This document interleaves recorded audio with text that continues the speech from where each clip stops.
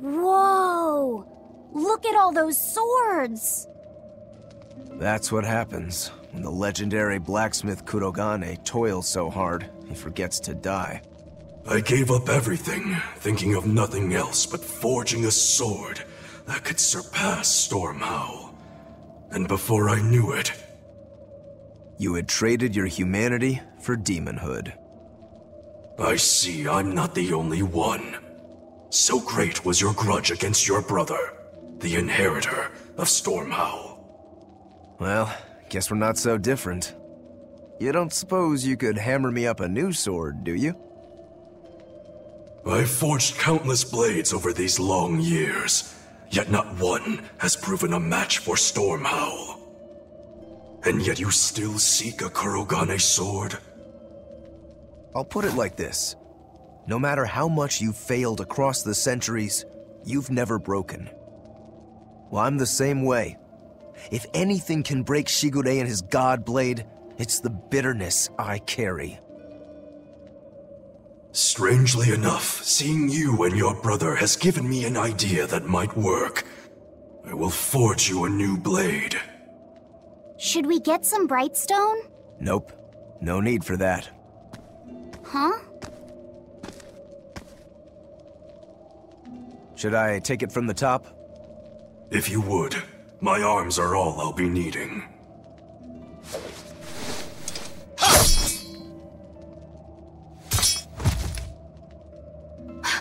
What are you doing?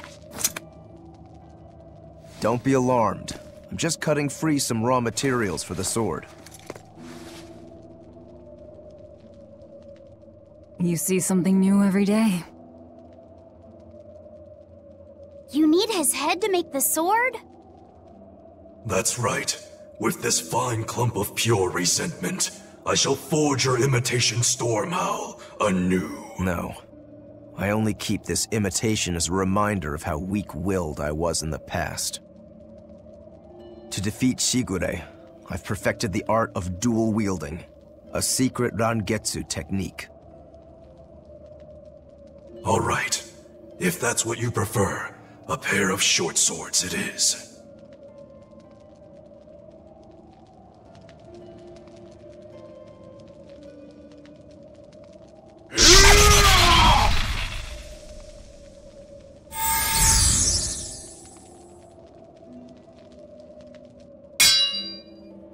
Whoa! We'll wait outside.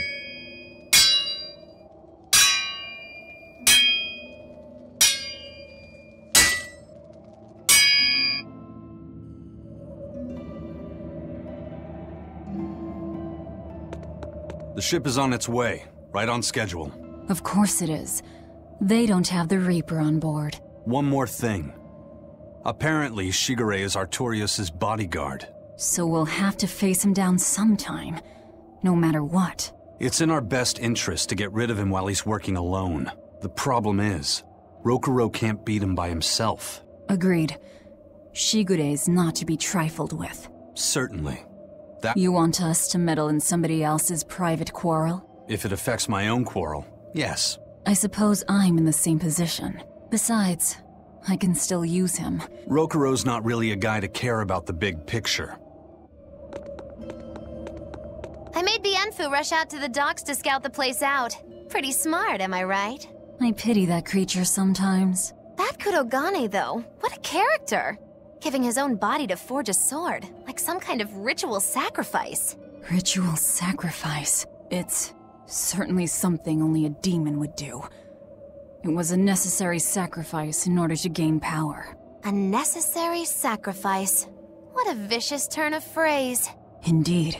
Still, I can't say I'm not thrilled to see how it all turns out. If what you give is mere meat for a god's morbid lunch, could there be a more trivial sacrifice? But if the offering is one's own body and soul, even a single hair can be portentous. I wonder which he will have been in the end.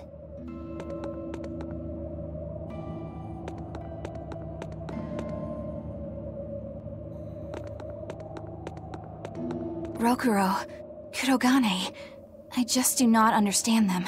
You saw them. Demons. We're crazy. Sure, but they go through life with such crystal clear sense of purpose. Even demons have things they're not willing to let go. Or do you think us mere animals, running around killing people left and right? I know. I understand demons still have a certain consciousness, but I look at those two and they seem passionate, like normal people. Well, I've yet to meet a human so passionate he'd chop his own head off. Do you have a purpose like they do? I do, in fact. Ever since Artorius used my brother as a sacrifice. Typical demon nonsense. The Abbey exists to protect the people. Yes, sometimes cold, painful decisions need to be made to protect the many, but they'd never stoop to human sacrifice. Besides, as shepherd, Artorius will cleanse the world of... If that's what you think, ask the precious shepherd yourself. Ask him just what he did 3 years ago. He wouldn't. He'd never...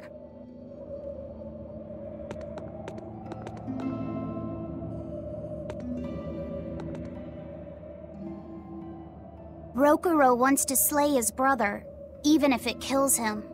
And Kurogane had his own head lopped off just to forge powerful swords. How do those two find it in themselves to go so far? It's just how they are.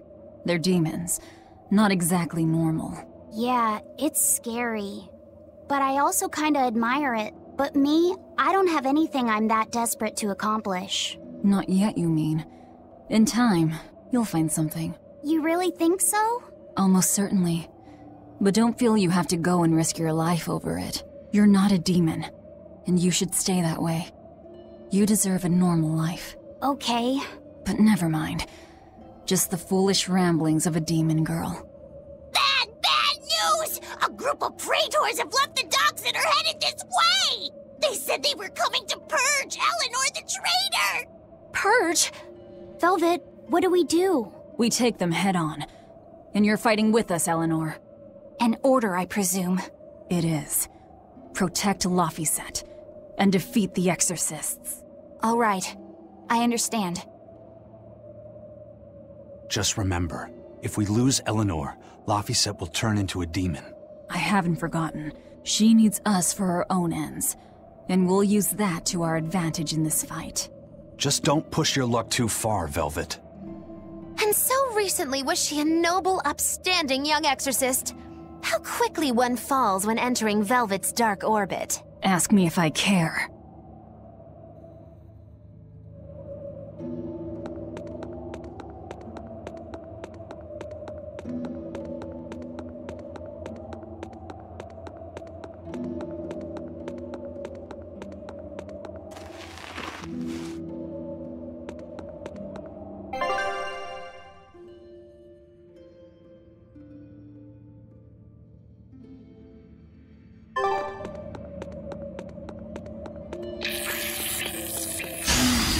Finish this now!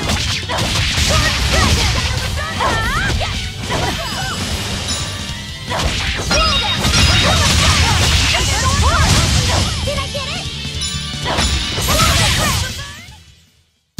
Just how does this sword...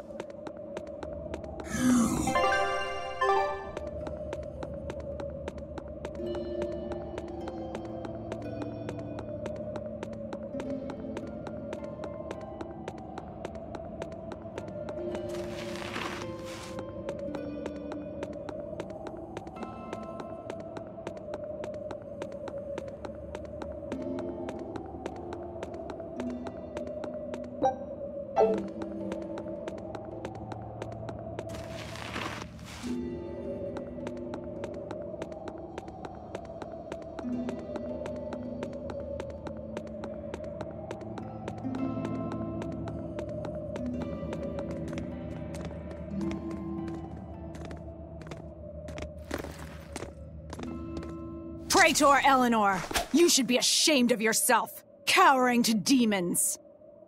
Your collusion could spell disaster to the Abbey if left unchecked. The only possible atonement is your death.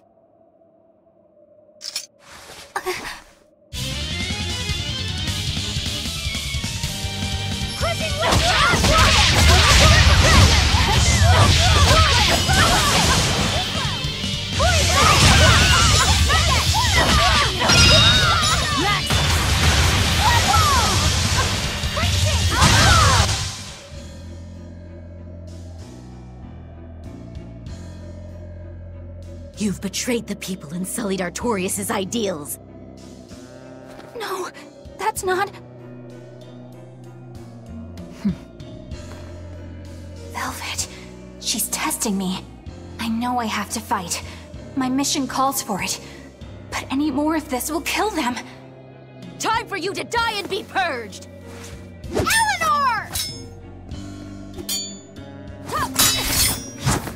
I can't do it. I can't kill them. I'm not done yet. There. Now we're even, Eleanor. You've got new swords! Sinister. I like it. I take it you're ready. Yeah. All that's left is to kill Shigure. With me as a witness. I... Keep on fighting like that, and you'll be killed. And if you get killed, Laphicet will lose his vessel. I know that.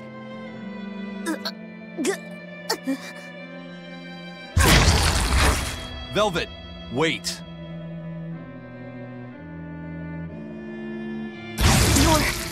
You're not going to kill them? I'm just not that hungry right now. I've got new orders for you. Fight the exorcists, but make sure they don't die. Understood.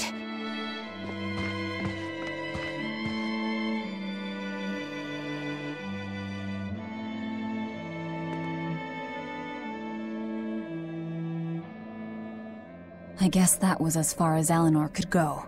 I think so. Push her any further and she's bound to break. Ever the virtuous exorcist. That very virtue is what lets her be Laphicet's vessel. Besides, I can't help but admire her commitment. She's enduring total disgrace to accomplish her mission. How uncommonly pleasant of you. Pleasant folks don't use people the way we do. Yeah, you've got that right.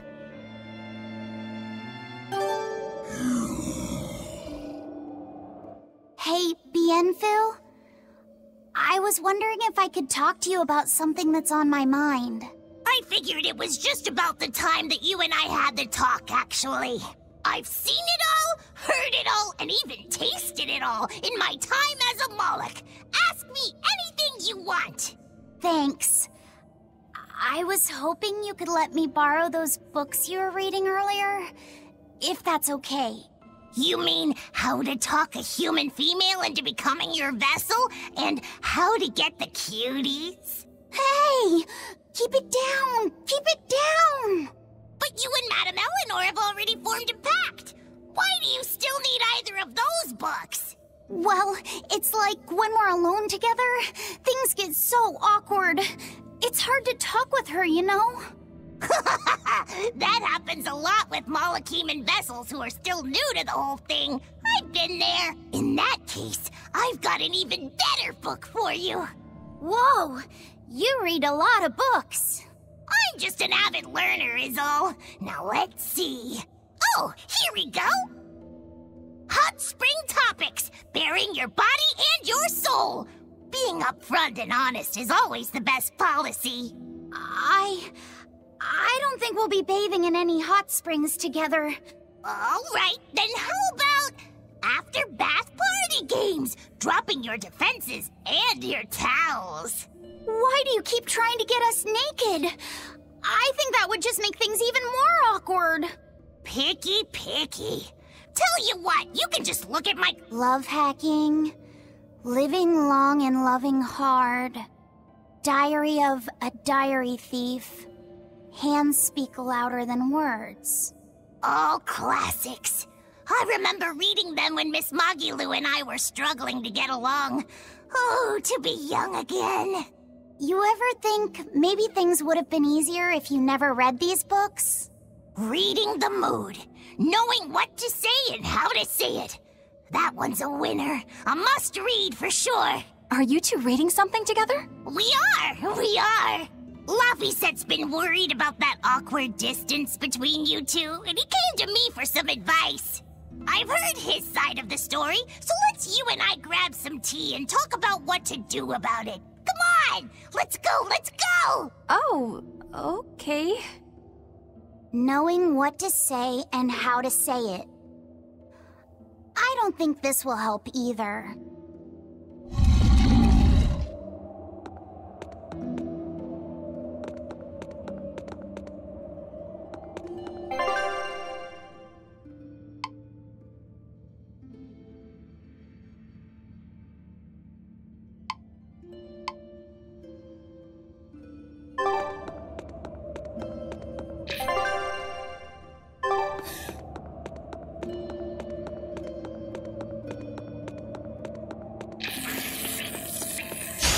I'll show you the beauty of my spear work!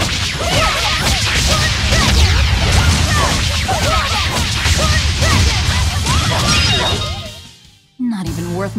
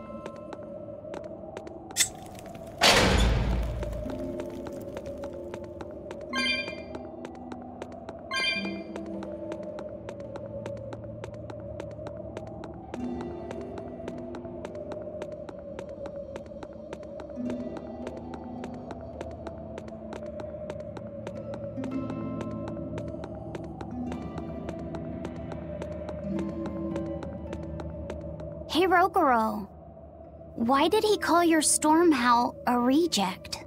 Well, you see, when blacksmiths make swords, they don't just make one at a time. They make a whole bunch. The best one of them all is the one that gets presented to the sword's commissioner, while the rest are tossed aside. Huh.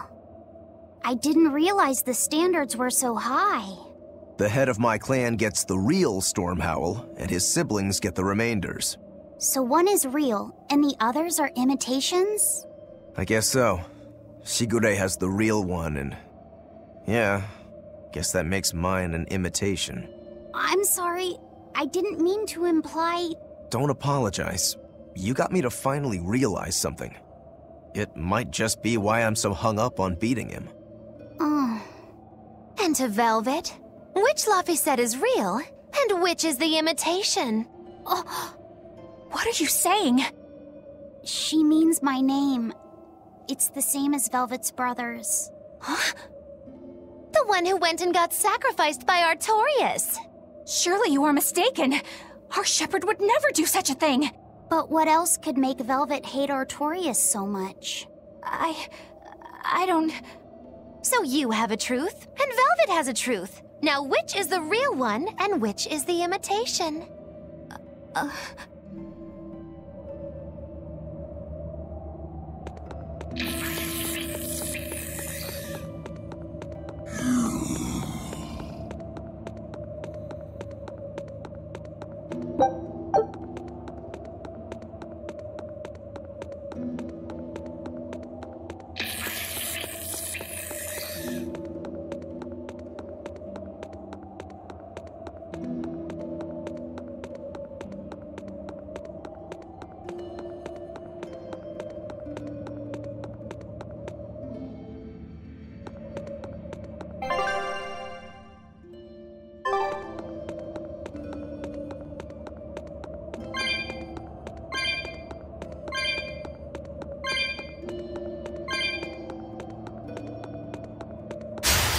finish this now!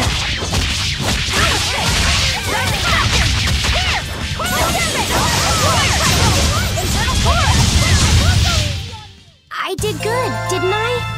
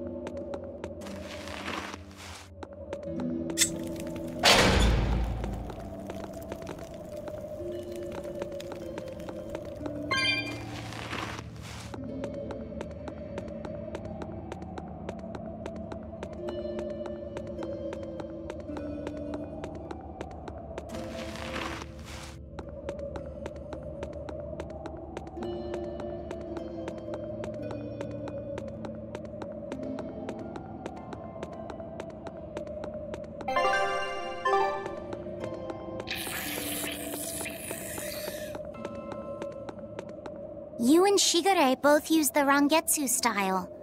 But to me it looked like you both fight completely differently. Why is that?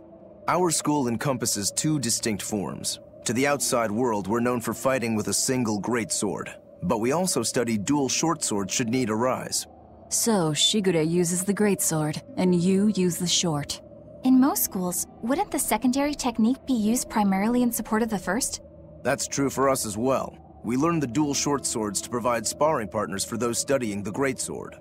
Then why would you handicap yourself against Lord Shigure? He's no mere swordsman. As I'm painfully aware, Shigure is a true master. We trained together since we were small children. I was his sparring partner for 10 years. His skill with the greatsword is godlike. So, in order to beat him, I took up the short blades. To our school, it might be secondary, but it's what I know best. You're badly disadvantaged in reach. If I eliminate my fear, I have a chance. If I can control the terror of being split in half and I can step inside his guard, he'll have 2 times the trouble. Eliminating fear, huh? A style for someone who's lost his humanity. Right? It's like you two brothers are the very swords you carry. Huh? Stormhowl, a godlike sword known to all as the strongest there ever was. Stormquell, burdened by the ceaseless struggle to best the other. One, an exorcist who walks in the light. One, a demon moving through the shadows. The only thing these two polar opposites want is to cut down the other. Precisely! Both are renowned blades. But I don't see what exorcists and demons have to do with it.